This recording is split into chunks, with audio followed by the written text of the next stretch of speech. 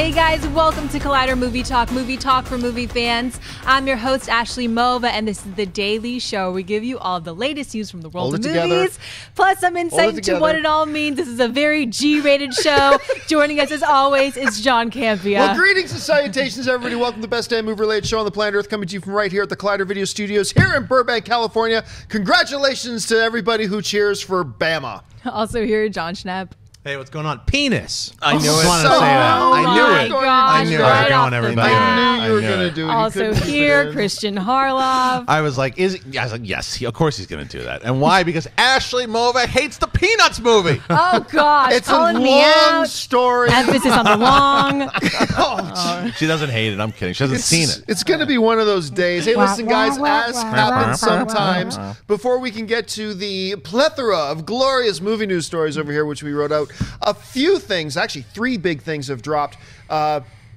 She's already grinning. Have dropped since we wrote the show notes earlier this morning. And we're going to start with this one. The first one is a brand new trailer for the film Hail Caesar dropped this morning. Of course, Hail Caesar's new film by the Coen brothers.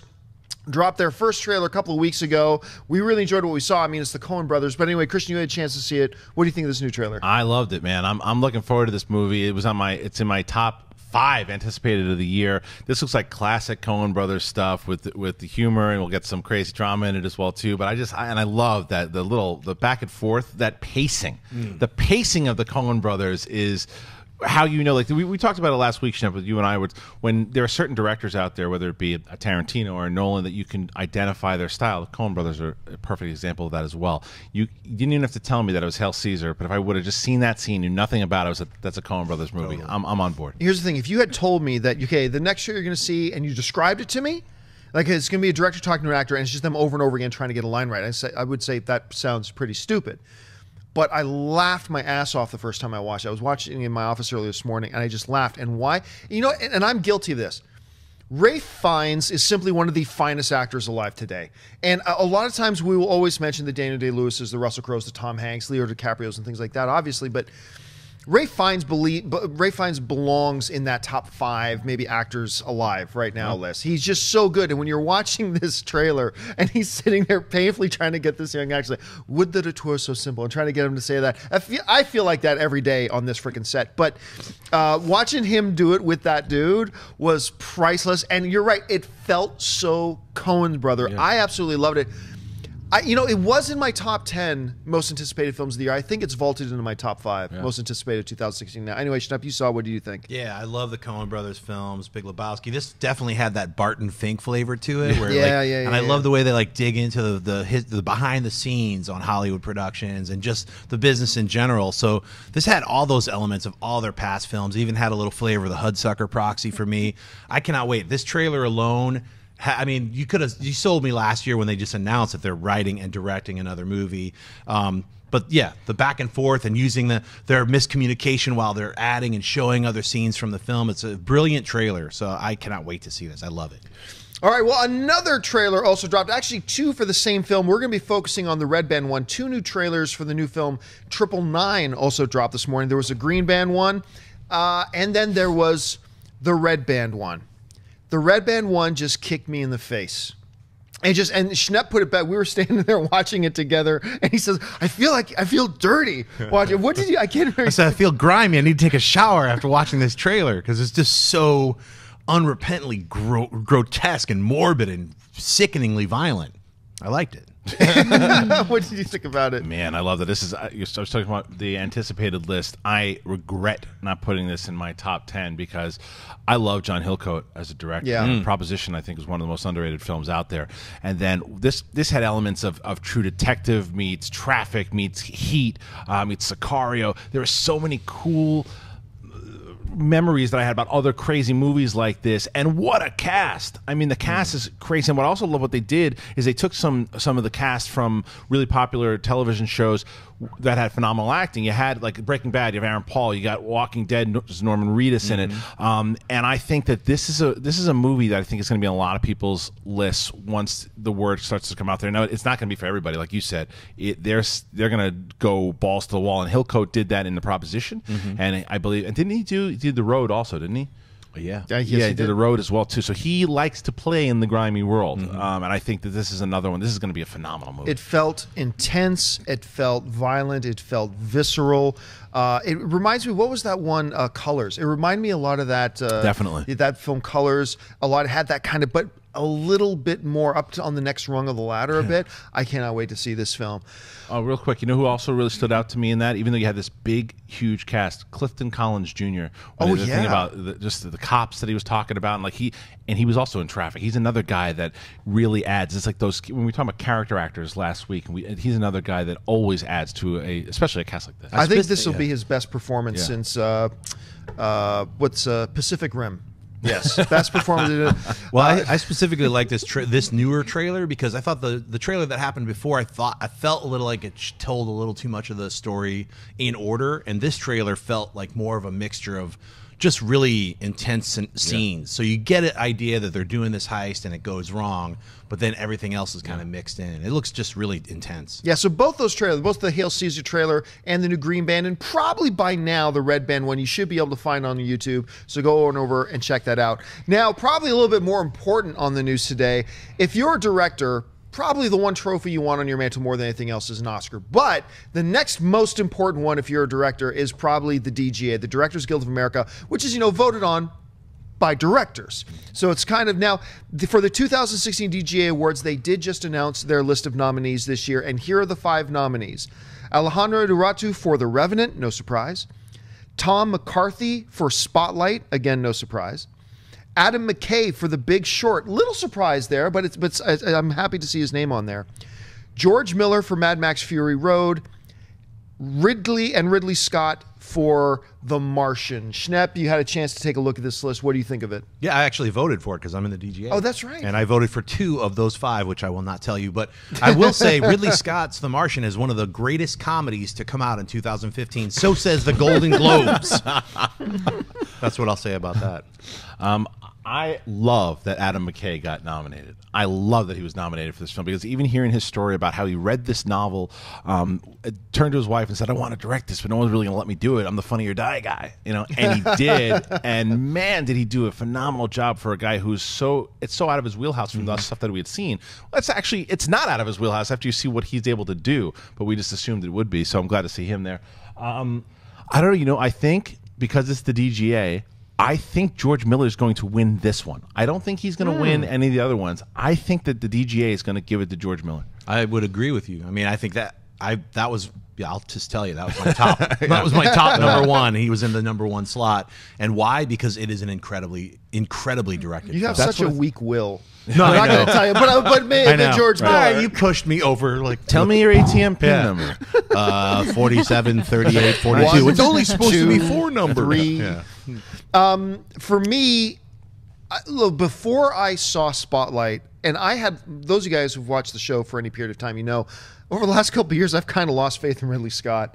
I mean, and you can't blame me. He has put out in the last number of years stinker after stinker after stinker, and I was intrigued by The Martian.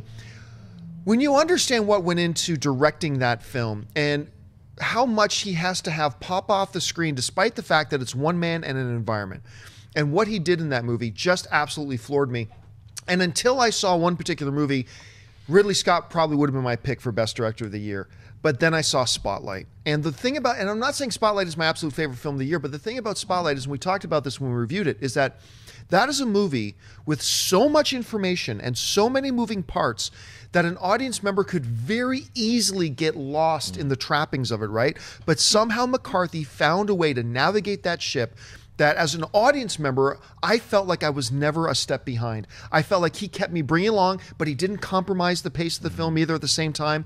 It is absolutely one of the best directorial efforts I've seen in years when you really consider how that story was told. So I would not argue, though, with any of the names on this list. No. If any of these guys won, No complaints from me. I think it all sounds great. Yeah, and it'd be very, very close, too. It's funny you brought up Spotlight, because another film that came out in 2015 that was close was Truth. It was about... First-time director. Yeah, okay, yeah, but you look at how they're directed and how like Spotlight just draws you in and how it really makes it a team film. And to me, I felt like Truth was just like, here's another shot with somebody zooming in on a character while they're reading something. I agree with you. I just think, though, for what that guy did as a first-time director was pretty impressive. I mean, not that Truth should have been nominated, but I think that was the first thing that guy ever did. The movie itself was okay, but Spotlight's incredible. The rhythm of Spotlight. Yeah. Oh, yeah. It just draws you in and just... I agree. All right, folks, let's get to the first official story of the day. All right. For a few weeks now, it has been reported that Creed and Fruitvale Station director Ryan Coogler has been in talks with Marvel Studios about directing their upcoming film Black Panther.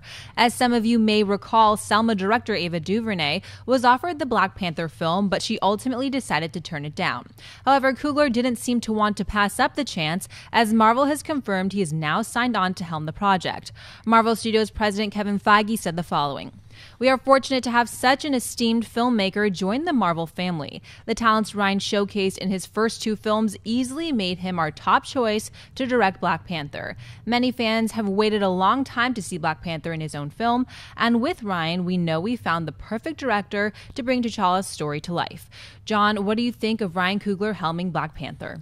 Our first choice, other than Ava DuVernay and other than whoever else we offered it to before you, but then you're our first choice. No, I love this. I mean, look, I like the idea of him directing Black Panther just after seeing Fruitvale Station and then seeing, what's that beginner's luck? But then he did Creed. And look, don't underestimate what a tall order bringing Creed to the big screen was. You tell the story quite often, but Sylvester Stallone didn't even want this movie to be done until he went and saw Fruitvale Station. It was like, okay, kid, come on back. Let's talk about Creed.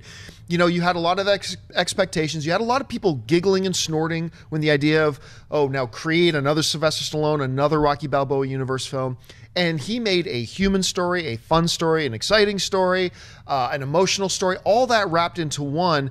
And that had a lot of us coming out of theaters not laughing anymore. Now we were like, when the hell are they going to do another one? And we'll get to that in just a second. This guy is a now proven Hollywood talent. He can tell a story. He can make it fun and exciting all at the same time. That's what you need in a Marvel film. This is fantastic news to me, so I'm really excited about it. Kristian? I love this news. I love this dude, man. He is awesome. He's a guy you are so happy that he is in the Hollywood system now, because he's a young kid. He's like 26, 27 years old. He did something in the smaller realm with Fruitvale Station and knocked it out of the park. And then with Creed, even though it was still had that kind of drama and the originality of the first movie of Rocky, it still is a commercial movie. So it showed, I can go from the small film into commercial and I can make it work. And he did make it work. And because of it, Stallone has a Golden Globe. And next time you should thank him when you win. But the thing was, like, he has passion. He's a fan, and he's a humble dude. He's a good dude, and he wants to make movies for fans. You've met with him before. Twice. Yeah. I met with him. I interviewed him for the Creed when I got to talk to him about Creed, but then I ran into him at a Star Wars premiere, and I talked to him for like 15 minutes, and and I asked him about Black Panther at the time. He's like, oh, that's not happening yet, but because he couldn't say anything. But with him, and now with Chadwick working with him, and Andy Serkis probably being the main villain. Oh, I can't wait. This is going to be exciting. It bums me out. We'll get to the next story in a second. But I hope he has a lot of involvement with Creed as it moves forward. But this is a great thing, and he's becoming one of my favorite directors fast. Schnepp. Yeah, I agree. I mean, I think his directing on Creed was the next notch up from Fruitvale Station, but Fruitvale Station was really well directed. And the reason they get directors like this is not for the action, because they can get all those fight scenes and choreography, but what they want is to people who can connect the emotionality of the characters, and that's the most important thing in all the Marvel films. You care about Steve Rogers. You're going to be introduced to T'Challa in this brand new Civil War film, and then he's going to get his own film. So you have to actually be invested. And so when you're invested in the characters, that's the most important thing, and that's what both of Coogler's films have shown me, that he's a good director and he can do that. So you raise a great point too about the action, because a lot of times the director himself is not the one choreographing the action. Right. They have second unit directors or other people who specialize in that. but you still need a great director who knows how to take that action and then fit it into the story so it flows and it has that connective tissue between the dramatic elements, the characters, and the action. Otherwise, you just get what I call visual noise, right? So, and he's a director who's shown he knows how to do that. So I can't wait to see what they do with Black Panther. Me too, because like right off your point, Schnepp, because what I want to see, because Black Panther is not a super well-known property for fans who are not familiar with the comic books. So I want to see what he's able to do and how much they allow him. I don't think they're going to handcuff him. I really don't. I don't think they should, because I think obviously he's got to follow the story of the MCU and follow the script. But I want to see the development of what he's able to do, just like we were talking about, because this is the first time we're really going to be introduced to him. Civil War, you'll see him fighting and stuff too, but who he is, what his backstory is, and then the same thing with Andy Serkis as well too, because Andy Serkis recently with Snoke, and I mean you got some more with Caesar, but I want to see him more acting, and I want to see more about the development of his character as well. So this is great. All right, what's next? Well, speaking of Ryan Coogler, his most recent film, Creed, is still in theaters and has had a lot of people wondering when we can expect a sequel to the film. Apparently not long. According to a report in Variety, MGM CEO Gary Barber has stated that the company is looking at having a new Creed film in theaters by November 2017. Now, obviously, this aggressive schedule rules out director Ryan Coogler from returning for the sequel, as his new Black Panther film has already a February 2018 release date. Kristian, what do you think of MGM's plan for a 2017 Creed 2 and their need to do it without Coogler directing the project? I understand why they're doing it and why they're doing it fast, because I think they've always had, I think Ryan Coogler, Stallone, they've all had ideas as far as number 2 goes. There was never a one-off for them. Yeah. They always had ideas to, if it did well, how to further it. So I think that the structure is already there. I don't like that he's not directing it, but I get it. I think that as long as he is writing and producing, and it's Stallone's franchise. I mean, Stallone knows, and please, not yet. If you're going to follow the beats, don't kill Stallone off in Creed 2. Because he still needs him to win the title. But I think it's great. I think it's smart. I think you capitalize off of it because, again, Stallone is close to 70 years old or whatever he is too. You've got to take advantage of it now. And people forget fast. Right now, Stallone, he's might win the Oscar. He's just won the Golden Globe, and 2 years is not. I mean, that's fast to get it out there too. Yeah, it is. So it actually makes me confident, though. It doesn't make me think that they're just rushing a sequel, because I do think that they have the idea for it, but they got to lock in a director that is a fan of the franchise. And I know that you don't always need a fan of the property, but I think you need a Rocky fan, and you need someone that is going to work well with Coogler, and you're going to need somebody obviously who works well with Stallone and Jordan. Well, this is not a surprise, because it was either last week or 2 weeks ago we heard Stallone come out and make a very, accurate observation. He said, look, there's a diminishing return thing these days for how long you should wait between sequels. We've got momentum right now. We surprised a lot of people with Creed. The last thing we need to do is make them wait 3 or 4 more years to return to that franchise. Strike while the iron's hot. And, Stallone isn't getting any younger, as are none of us, right? So he's still at a prime... for Stallone, he's still kind of in a prime age that he can still pull it all out and do anything. He can even get a little bit into some physicality at this point because he's in such great shape. I love the scenes in Creed where he's training with them and he's on the speed bag with them. And that was almost a detriment to other parts of the movie where I go, come on, Sly, don't start trying to convince me you're some frail old man now. Like, we know despite the fact that you're wearing 5 sweatshirts over this incredibly muscular body of yours, we know the way you can do, but still, that worked great. So Stallone kind of hinted at this. It makes sense. I would have liked to have seen Coogler come back, but this is a good move for him as well. And from what we understand, Coogler will still probably be involved in the writing and the producing of the film. To some degree, he's going to be very busy with Black Panther, obviously, but I think he's still going to have a hand in helping steer the ship as well. So I think it's in good hands. Yeah, I wonder if Coogler is going to be involved in picking his replacement. Because that could be a good thing. That's possible. I hope so. That him and Stallone could, there's so many other directors out there who not only would have a passion for the Rocky films, but just a passion for sports in general. Yeah. So I don't think it'll be that hard to get a great director to do Creed 2. It just depends on getting them, getting the right fit. So I'm sure they'll do it. All right, folks, we've reached that part of the show now for Buy or Sell. Here's how this works. In front of her ass, she's got a few other items in the world of movie news. She's going to run them down, and then those of us at the table are simply going to say whether we buy it or sell it. So, Ashley, what do we got? As most of you know, James Gunn is already working on the upcoming Marvel film Guardians of the Galaxy 2, set for release in May of 2017. However, one character that won't be returning this time is actor Benicio del Toro's The Collector.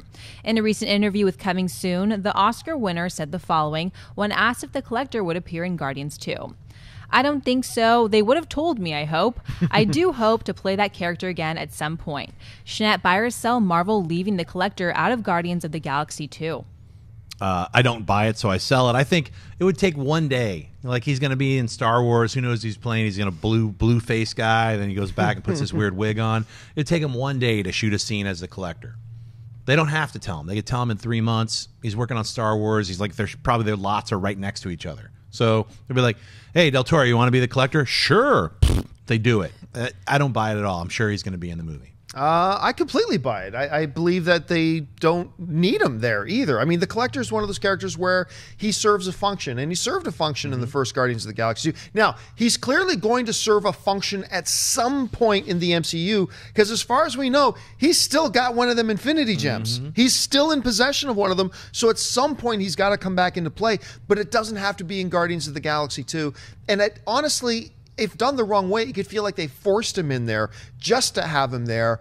And what's the point? So I know they're going to come back to him at some point. I totally buy the idea that he's not going to be there in this one. Yeah, I buy it as well, too, because I also think they probably lock him down for a certain amount of movies when they sign him on, too, and maybe they just don't need him for this one. So why waste the performance if they don't need him, if it's not helping in the story, and they don't want to repeat the same beats from the first one, maybe? If they go, "Oh, what do we need to do? We need to talk to the Collector again." It's like, yeah, you did that in the first movie, but then if he appears in something like the next Avengers movie or anything, or even pops up in a Thor film, like that could be, I think. Well, his first appearance was in a Thor film. Right, in the post credits. In the post credits, yeah. But I mean, like, in maybe a little bit more of a role if they need him. But I think that, and maybe capitalize more on Star Wars after it comes out. It's more recognizable face, even though it's Benicio del Toro, but still to the Star Wars audience.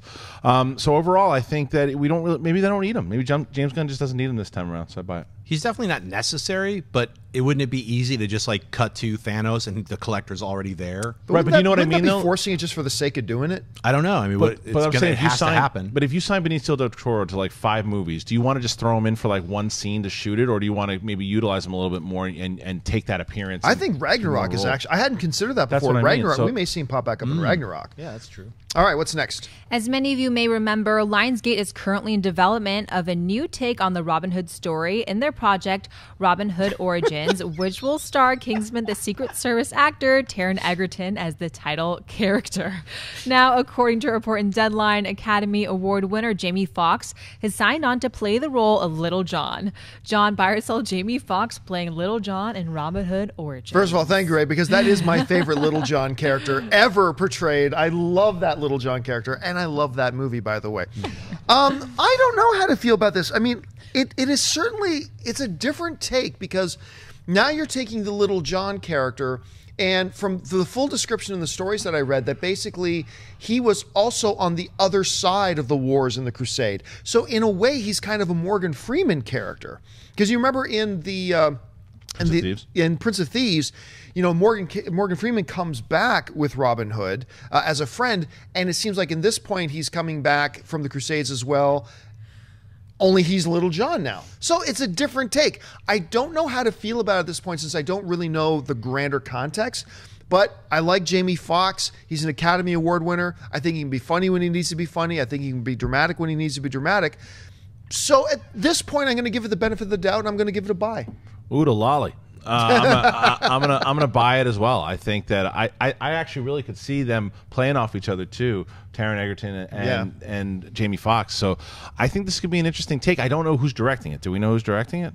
We do. I'll look that up. Let me see, because I could sell it. Mel Brooks. If this is like Robin Hood Men in Tights 2. Buy it. It depends on the director, and I asked, as Ashley was reading, if Disney was doing it, and I guess Disney's not doing it. So, not that means anything, because it's just that I'm just worried about the origin story, because Ridley Scott just tried to do it, and that didn't work out. Oh, that was terrible. How many? Isn't there like 4 other competing Robin Hoods? That's what Hollywood does now? There's at least one other competing Robin Hood one coming out. Do that. Just depends on who's directing it, I think, too. It is being directed by a director I'd never heard of before, Otto Bathurst, who has directed such classics as Urban Goth, or Urban Gothic and Nylon. God bless you. Yes. So anyway, Jamie Foxx playing Little John. Jamie Foxx. Well, anything will be better than Electro, so I guess when you start from the bottom... I want him to play it the exact same way. Be like, where's Robin Hood? I'm like, I don't know. Steal from the rich, give to the poor. That's right. Whispering. Oh, you just almost made me throw up in my mouth a little bit. Whew.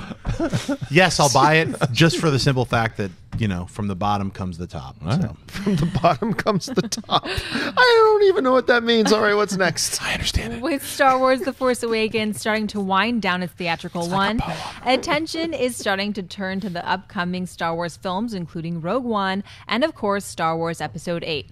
In a recent interview with Vogue, actor John Boyega made the following comments about Episode 8 and his role. We're just starting to work on Star Wars 8, the next film, so I'm back to keeping secrets again. It's great, much darker, but we're very excited. My part in the next film will be much more physical, so I might be in the gym a bit more. Christian, buy or sell a darker Star Wars Episode 8? Buy, and I don't think anyone's surprised. You don't bring Rian Johnson in for Sunshine and Rainbows. We knew this. We knew this when he was brought in. Plus, if you look at whether or not you think it's a good or a bad thing with Episode 7 being an homage to Episode 4, I would not be surprised Episode 8 is an homage to Episode 5. And not maybe beat by beat, but as far as tone. Right. And I think that's why, again, you bring in Rian Johnson not only to direct, but he's writing it as well.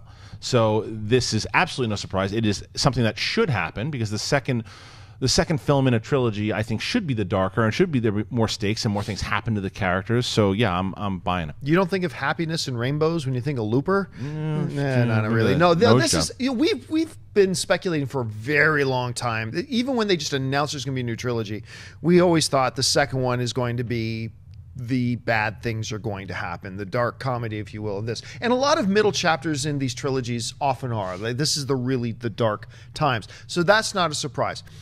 I didn't know, actually, after the first one, how big of a role that Boyega would have going forward, but him saying that there's going to be a lot more action, so he's got to be in the gym a little bit more, that kind of excites me. So having Rian Johnson on there directing it, having it take a darker turn, more action, all that kind of stuff, that all sounds pretty good to me, so it's a buy for me. Yeah, it's a buy for me, too. I think Boyega is an amazing actor. His comic chops were really fun. He was such a comic relief. He was my favorite part of the movie. Yeah, he made multiple viewings all the more fun for me. So from Attack the Block to this, to see him growing as an actor is great. So I'm glad he's getting an expanded role, and I look forward to Johnson's take on the Star Wars universe and bringing like an Empire Strikes Back feel to it. So I'm all for it. Is he writing Episode 9? He is. He's writing 8 and 9. That's great. Yeah. Okay, good. I'm excited about that. All right, what's next? With an October 7th release date still on the books, many people have been wondering when the announced Gambit movie starring Channing Tatum would finally start to go into production. While according to a local ABC station, the new X-Men Universe film is supposedly slated to go into production in March. Gambit is being directed by Edge of Tomorrow and Mr. and Mrs. Smith-Helmer Doug Liman.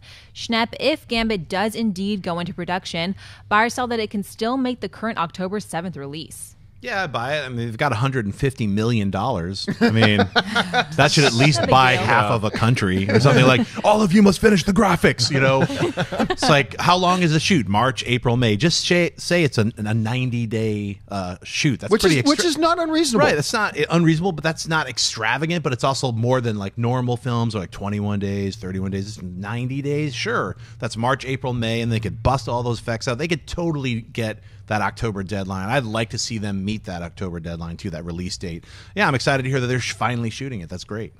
I am going to sell it, but only by the skin of my teeth, because I agree with you. I believe it's possible. I do believe it is possible, but if I had to say buy or sell, I still got to believe in the next month they're going to announce pushing the film back.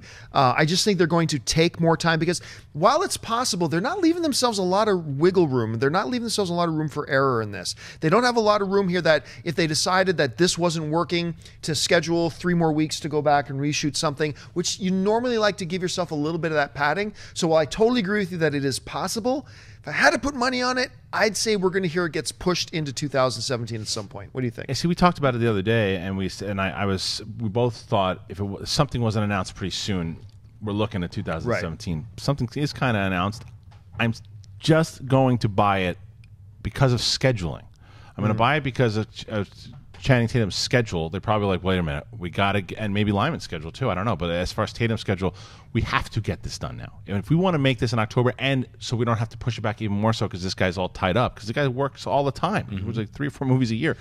So I think it's going to happen. I still think it's a bit of a mistake to push it out this fast, because I think that if the amount of time, like you said, 90-day shoot, then just really going into overload and really stressing out your editors and everyone else too. But I think it could happen, and I don't know how great it'll be if it comes out in October, but I do think it's going to happen. Yeah, I mean, for all we know, they've put a year into pre-production. They've got this this brilliant film all mapped out. Who's to say? Well, we'll certainly know for sure in the next 2 months. Deadpool. Remember that? That was shot just a couple, like 8 months ago. The difference, though, with Deadpool is they had the same director on the whole entire time, and they had this. Lyman just came out kind of last minute. There's so like everybody was dropping out of it. They didn't know what they were going to do. Tatum at one point was gone, and then he's back. There was $150 million. Right. It was like Deadpool was like, we got this. Let us go. Let us do our thing. Boom. This has been a bit of a mess up until now. Well, no, guys, come on. At the last minute, Brett Ratner came on to direct X-Men 3, and that turned out all right? Magneto's hideout was in the woods. Why? All right, folks. Well, it is Tuesday, which means it's time for us to talk about what is opening this week, brought to you by our good friends over at AMC Theatres. On Tuesdays and Thursdays, we talk about the films opening wide. Today, we got one we're going to discuss. So, Ashley, what's on the block? First up this week is the new Michael Bay film, 13 Hours, The Secret Soldiers of Benghazi. On the evening of the 11th anniversary of the September 11th attacks, a group of Islamic militants attacked the American diplomatic compound and a nearby CIA annex in Benghazi, Libya. CIA security contractors, military veterans who served with the Navy SEALs, Marine Force Recon, and Army Special Forces undertake a desperate defense of the American ambassador and his staff within the diplomatic compound. Kristian, should people be looking forward to 13 Hours, The Secret Soldiers of Benghazi? I'm going to say yes, even though it's Michael Bay. And Dennis and I were talking about this last night. The guy doesn't know how to be subtle. So, and not that this movie necessarily has to be... not that this movie necessarily has to be a subtle movie.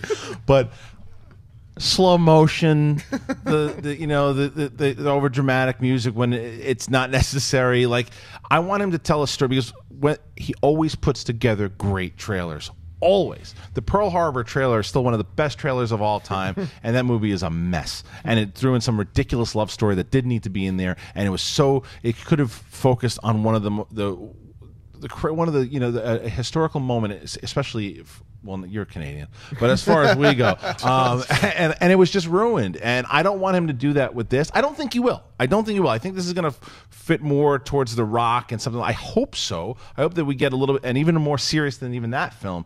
So I think that we should give it a chance and see what happens. I am actually looking forward to the movie. Now, once again, Michael Bay, Kool-Aid me. Yeah. When it comes to Michael Bay and his trailers, I mean, he gets me hook, line, and sinker with all the Transformers trailers, and I buy into it.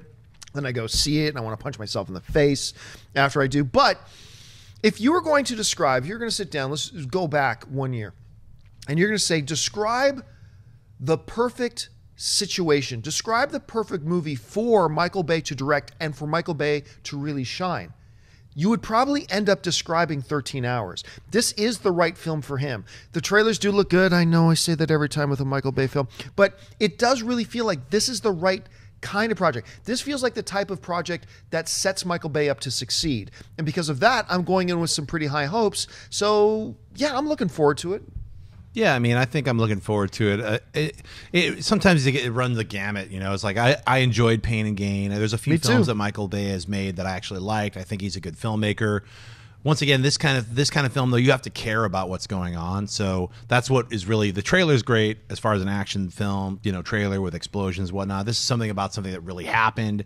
Can we really care about what's the situation is? Are we going to be invested? Can he make us care about it? That's what I mean. Are we going to be invested in it by the time it gets to all the slow motion and tanks exploding and like the ghost shots that we've seen from the trailer? That's really what is hinging on this film, is the first hour. Because we know what the last half hour is going to be, but are we going to care about it? So I'm interested to see what happens. I will say this, though, and it sounds like I'm joking, but I'm not. If at some point in that first hour there's some hot girl bending over a military Jeep washing the hood in nothing like bikini bottoms, I'm checking out. I don't think we're going to get that in this movie. I really hope not, but I will totally check out at that point.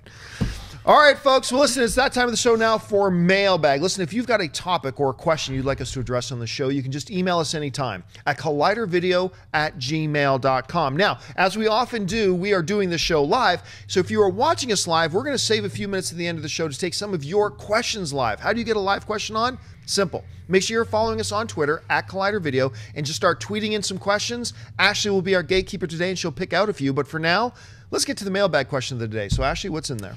Peter Ramirez writes, I have been a fan of the show since the For Your Consideration days. I enjoy all your content and appreciate all the hard work you guys put in Thank you, to Peter. make my work days a little less boring. Since we are in the NFL playoff season, I have a question that involves both. The NFL has what they call the Rooney Rule, where every team must at least interview one minority candidate before hiring a head coach or senior executive.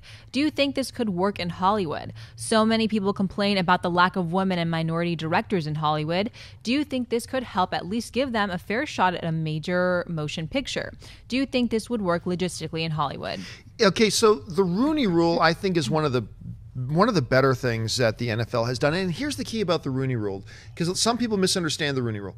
The Rooney Rule does not say, tell a team or an owner who you must hire. It simply says you must expose yourself to different options in the interviewing process, which includes interviewing minorities for these senior level positions. And I think that has been really good for the NFL, because there was a long period of time in the NFL where you had like 65 to 70% of the players who were black and had played their whole careers, a lot of experience, blah, blah, blah, and yet none head coaches in the NFL. It's like, really? And so they instituted this rule that just meant, like, hey, it was kind of the premise behind the rule was the belief that if some owners and general managers sit down with potential coaches who are minorities, that they will then become exposed to ideas like, wait a minute, I was writing this guy off before. This guy's actually pretty brilliant. And like today we have 6 or 7 of the teams in the NFL are coached by black coaches, which is good. Now, it's a little trickier coming into Hollywood. It's a different set of rules and it's a different set of paradigms. But I think it would be great if, like, the 6 major studios collectively, just themselves, no one tells them to do it, but if the 6 major studios got together and said amongst themselves, we have decided what would be great for us, because I think it would be self-beneficial for them to do this, that not that we're implementing a rule of who we must hire, we should always go with who is the best person, absolutely, but we need to make sure we open up the opportunities for other people who have been shut out of our system, whether it's minorities or women or things like that. We need to open up opportunities, not hand out positions, but open up opportunities. I think it would benefit them much like it has benefited the NFL, because now the NFL, whereas they might in years past, they would have closed themselves off to great talent, and now they're realizing there is great talent there. I think if they implement and self-govern themselves and say, we want to create new rules for ourselves, where we want to make sure that when we are looking at a movie and we want to look at a set of directors, that we make sure that at least 2 women are on that list of 12 that get it brought in so we can hear their pitches. That, you know, if they did that, I think it would benefit them. Now, of course, you're going to get scenarios where, like, if I'm producing a documentary now on what happened to the Green Lantern, the Green Arrow Supermax prison, right? I already got a director in mind for that. I want Jon Schnepp, because that's kind of fits you're always going to get situations like that. But I think if they're self-implemented rules, I think it could work. I think it would be good for Hollywood. I think it would be good for all the talent that could get involved. And I think ultimately it would be good for the audience. So that's just my take on it. Schnepp, what do you think? Yeah, you know, I think it's like both of those things can all be implemented. I think, like in commercials and television, when people go to auditions, they might have a set of characters and you're like, well, this one's female, this one's male, this one's, but you can always, your mind can be changed by someone's audition, and whether they're black or white or Hispanic or whatever, it's the audition and the tryout, and they're like, oh, I didn't even think about it like that. They get put on a list, and like, maybe if they are not even in this commercial or this film, they're now the casting director is like, that person, I want to see them in something. Same thing can be said for scripts which don't have any kind of race or religion attached to them. But you have to kind of force this can open in a little bit more of a proactive way. And I think because you see how many women go see films now, and you see how many Hispanic people go see films, and how many African-American people see huge amounts of people. Demographics. Demographic is giant. So I think the studio systems should implement something a little more proactive by saying, hey, we've got 13 slots that are available, and instead of saying we'll just interview different people for all 13 slots, but oh look, all white males have gotten all 13 slots, but we did interview other people, they should say we have got 13 slots open, 5 of them are available only for women, so we will only audition, we're only going to look at female directors, or like I'm just saying, like if you want to break it up, you have to make that opportunity available. You can't. That's what I'm saying. It can't be like, well, the best person will win, because like you said, people have things in their mind already set, and they're like, you have to take risks, is what I'm trying to say. So, one of my favorite things because I worked for Joel Silver's company in development for like over 3 years, and one of my favorite things that we used to do is like when we had projects that directors would come in and we'd sit down and we'd hear their takes and stuff too, and sometimes like you guys are saying, like a director that they would just kind of bring it in because they liked his work but didn't think he was right for the role, and then we hear his pitch and the way that and just how they were in the room and how they were with people, and you're like, oh wait, we weren't even considering that guy. So that's why I actually think that this idea of not necessarily calling it the Rooney Rule, but something like that would work and could work, because I think that there are certain directors out there that don't get a shot, because what the big studios anyway, they have this list, this comfortable, safe list that they have of the directors that they know can work. And once they run out of those 5 or 6 people, then they start kind of scrambling. Well, who else is out there? Find me else. And they go to the assistant. What movie did you like that you saw? Can we get that guy? If they had something like this, to where like these are the top women out there directing, and African American and Hispanic and all these guys, men and women are out there that are directing, and at least have them in for the interview, because their take and their pitch on the movie might be something that they weren't looking at. So it would just, like you guys are saying, it's just a matter of opening up the new conversation to do it. I think it's a little tougher to do what you're suggesting, though, Schnepp, where they're having, it's like, these 5 movies can only be directed by women, because I think you run into a problem there too of saying, well, maybe there's like a Hispanic or an African American guy that was like, could have been great for it, but you're kind of closing that out now because you're only letting women do it. I think that everybody should be up for it, but you shouldn't just be closed off to, you should be up to new takes and seeing people that you might not know in smaller films, that the independent films, not just the big studio films. I'm in agreement with you, but I'm saying, like, in order to enforce that and make it happen, it has to. I'm saying you have to have these slots are for African Americans, these slots are for women. You just have to impose it. To enforce that rule to happen. I don't know. It seems to have worked in the NFL when they're saying, well, like they never implemented a quota. They just said you have to interview. When you have a position open, you have to make sure you at least interview for that. And we've seen that work. We've seen it's taken time, but over time we've seen that work. And we see more like African-American executives in the NFL. We see more African-American coaches in the NFL because of it. And I think, could be dead wrong, but I think it could work in Hollywood. We'd have to wait and see. I'm just saying it's like a combination of the two, because yes, you have a Star Wars movie and you're like, hey, they're writing the script, they're getting these things ready, and they're going to pick directors they want. But in the same sense, you also have to have opportunities that are available and open, like keeping an open-ended thing. Not just, hey, we've developed these 10 movies, we already know what they're going to be about, and then we're going to have to find the person who fits that role to direct it. You also want to have that other way, the two-way street is what I'm trying to say. So, all right, folks, so I said we take a little bit of time to take some of your live Twitter questions, and we're going to do that right now. Once again, you can tweet into us for the next few minutes at Collider Video. Ashley, what have you picked out? RVK Movies, right? What single scene in a movie made you laugh the hardest? Oh, well, my default, there's a few that I have on my list. I actually have a personal list, top 10 funniest single moments. You've heard me say this one before, though. It's not nearly as funny when I say it. Mel Brooks, Spaceballs, Dark Helmet, Lone Star. Now, Lone Star, you will see that evil will always triumph because good, wait for it, is dumb. I have never laughed harder or longer or as consistently over the years at any one single moment in a movie in my life than that one. So that's the one for me. Bruce Almighty, not a great movie, but the Steve Carell scene, well, the first time I really got introduced to Steve Carell and Bruce is doing the powers on him, and he's I lost it in the theater. I just remember just crying, laughing. That and Team America, the puppet sex, that killed me. Those two, those two things, it killed me because I wasn't expecting it. So those movies, and I think the last one was when I was really.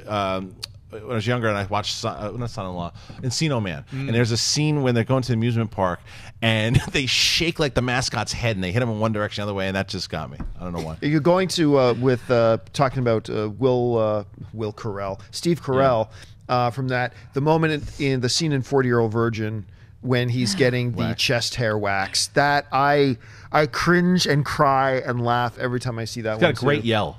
Oh yeah, he's got a great yell. I'd say the entire film, Young Frankenstein. It laughed through the entire film. But if I was going to pick one scene that I remember seeing in the theater, it was in the mid '90s, Dumb and Dumber, when Jim Carrey, he had just eaten all this hot, and he's like squeezing ketchup into his face. Yeah. Just the insane dumbness of that film was so contagious. I didn't know I just blindly went to go see the movie. I don't even think I'd seen a trailer for it. And I remember almost crying laughing because it was just that dumb. Ashley, what about you? What would be like a common moment? It's hard to say movie of all or scene of all time, but a movie that I can watch over and over again. It always cracks me up. The scene in Bridesmaids when they're on the plane and she's like, "Hello, I'm Mrs. Iglesias." No, it's me. I love that scene. I love the scene of Grey Meat. Grey Meat in Bridesmaids. Grey Meat? Yeah, and then my gosh, they go to the bridal shop and they're all sick. And then she poops in the middle of the street in the dress. I love it. All right. Brian Reynolds writes, "What's the right way to deal with rude peeps in a theater?" Scream at them. Yeah, I mean, I honestly don't. It depends, and I'm the wrong guy to ask. I mean, really, if somebody's really being really bad, the right thing to do is, and the responsible thing to do is just, walk out of the theater, grab an usher and say, look, there's an issue in Theater 5 here that somebody's being really disruptive for the whole audience. That's the right thing to do. I told the story about a month ago. I have turned around and just screamed my bloody frickin' head off at a group of gaggling teenage girls who would not shut up.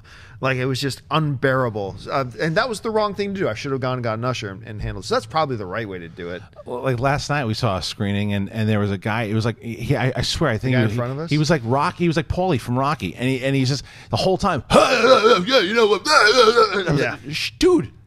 First of all, lower the volume. And it was a press screening too. It was loud, but no one actually said anything to that guy. I don't know, maybe. You know why? Why? Well, no, I can't say because there's an embargo till tomorrow. Okay, but nobody said anything to him. But normally, like for me, the thing that always gets me, there's two things: is that if someone has their feet up, like near me, like right here, can you please put your feet down? And then the cell phone. There is no reason for you to be on your cell phone in the theater at all. If the big lights, if the screen is, I always say, I just can't help it. If something to me, I go, please turn it. I always say, please shut your phone down.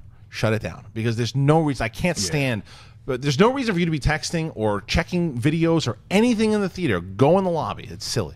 Yeah, I have various different ways to shut these people down. Snapping necks, breaking legs. Well, if they're in front of you and they're using your cell phone and it's the trailers are over and we're into the movie and the movie has started and they're on their phone, I just yell out loud, "Boy, I'd love to watch this movie, but all I can see is that person's cell phone in front of me." And I just yell at them. Their phone goes off and the embarrassment.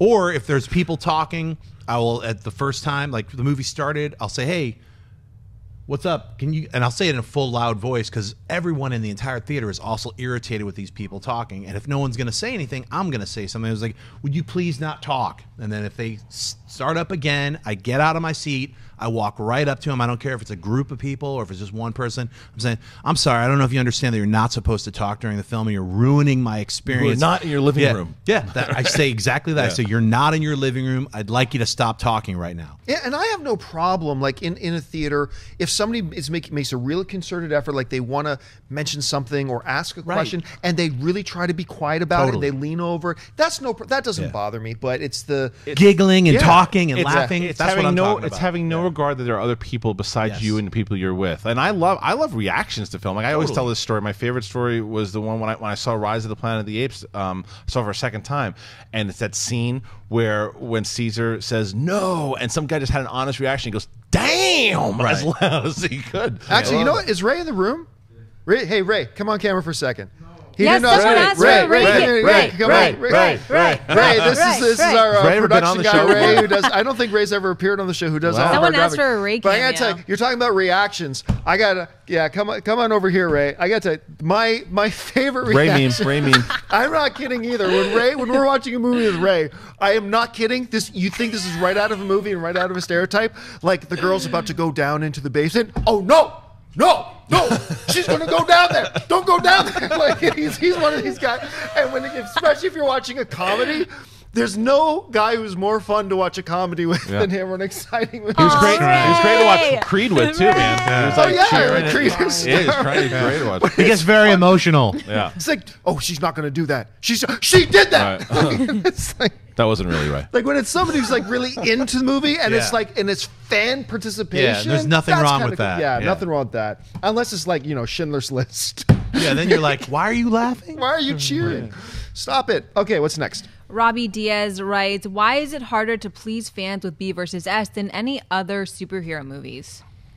Because the movie hasn't come out yet. It's also Batman vs Superman. There's a lot of expectations for the two most iconic superheroes of all time. Yeah, I don't look. No one's seen the movie yet, so I mean, nobody should be pleased at this point, and nobody should be displeased at this point. All we can be pleased with or displeased with is the marketing. And honestly, a lot of people who are really looking forward to Batman Superman who's saying, "Oh, everybody's crapping on Batman Superman." No, they're not. They're not. You just got a victim mentality. I find that a lot of DC fanboys, and Marvel fanboys too for that matter, but have victim mentalities. That the moment, look, the second trailer was not a great trailer. All right? Saying that the second trailer is not a great trailer does not mean we are shitting on the movie. It just means we're calling it what we saw. Right. Second, doesn't change the fact that the first trailer is one of the greatest trailers I've ever seen. Doesn't change the fact that the new 30-second spot they put out with the NFL this week was awesome. But you just call it like it, see it. And so, no, like everybody out there who thinks, oh, the DC fanboys are thinking, everybody's out to get us. No, they're not. No, they're not. The vast majority of people are really looking forward to Batman versus Superman. So I just think we need to take a breath. You know what I also think it's because there's so much passion and love for those characters from the DC fans and from fans in general. But I think, look, here's the thing, and I've said this, and I talked about it even yesterday. I am not as excited for Batman v Superman as I was before. Like, I certainly want to see it, but it's just not one of those movies. Like, my expectations have been lowered, but I don't think it's going to be a bad movie. I still think that it could be good. I just don't care about it as much as like you guys do. Doesn't mean I hate it. Doesn't mean I think it's a terrible, stupid movie. I don't know if it's going to be a terrible movie or a great movie. I certainly hope that it's great. I want Batman v Superman to be a great movie. I love Superman.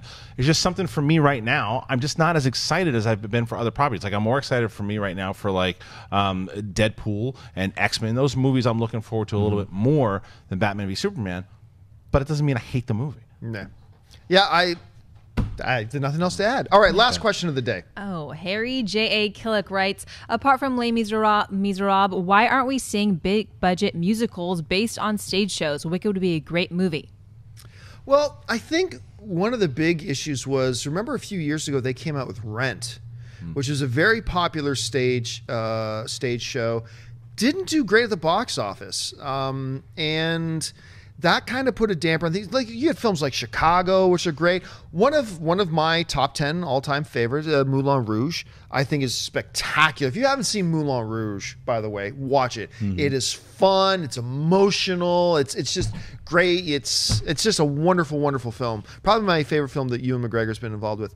But they're tricky to do. They're very tricky to do because you're probably paying a lot just for the rights to do it, and then is the movie going on? The movie going audience is a different audience than the stage show going audience. So it's a roll of the dice. I love Les Mis though. I thought the job they did with Les Mis was magnificent. I love that film. So I'd like to see a few more, but there's not a lot of stage shows.